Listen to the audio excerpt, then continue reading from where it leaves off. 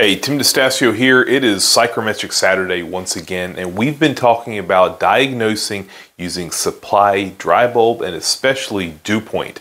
Now, as a review, we're going to talk about the conditions that we should be seeing on a properly operating system. We're going to plot 2 points on our system.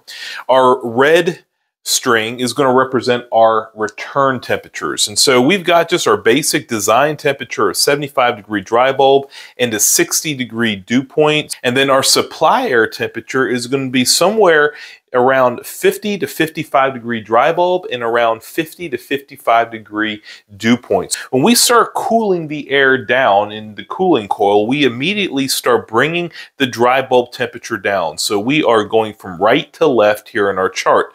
Now, once we get to our saturation curve, and as we continue to go left on the chart, we have no choice but to slide down the curve until we get somewhere around 50 to 55 degree dry bulb on our supply side and somewhere between 50 to 55 degree dew point. When our dry bulb and our dew point are exactly the same temperature, that means that we are at saturation.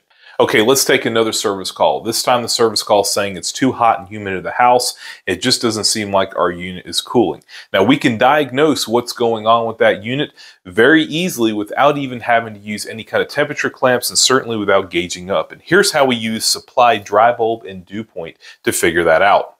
Okay, let's put in our return probe. Here we're reading 80-degree dry bulb and 65-degree dew point. So 80 degrees dry bulb and our dew point is right here at 65. So here is our return air conditions. Our supply side, we've got 65-degree dry bulb, 60-degree dew point. Now, what do you notice when we plot these 2 points on the chart? For one thing, we still are removing some sensible heat. We have 15-degree drop across our coil on the dry bulb side, but notice that that gap between our entering and leaving dew point is a lot lower. Also notice that our point here on our supply side is not really close to our saturation curve. What is this telling us? It's telling us that our evaporator coil is not that cold because that coil is not getting under dew point. Either it's low in refrigerant, it could have a TXV that's underfeeding. There could be a number of things that's going on, but it's telling us that we are not cooling that air enough and we're not quite getting the air down to saturation. So there's a lot that we can tell simply by plotting our return and our supply, dry bulb, and dew point. We're going to have a few more diagnostics when it comes to supply duct gain and reheat next time. But for now, thanks for watching Psychrometric Saturday.